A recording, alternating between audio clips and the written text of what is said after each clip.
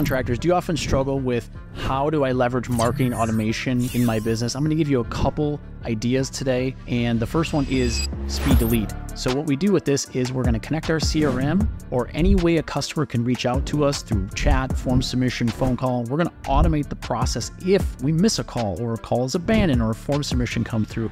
Automatically use an email or SMS to send out an automated message. Next, if you complete a job, you can do review management very easily with marketing automation. When jobs are completed and they have a certain threshold, say maybe they spent a certain amount of money with you, you can automatically send them a gift. We used to do this with thank you gift cards. Every Monday, I would run a report from a week prior. Anyone that spent more than $200 with our company would get a thank you gift card.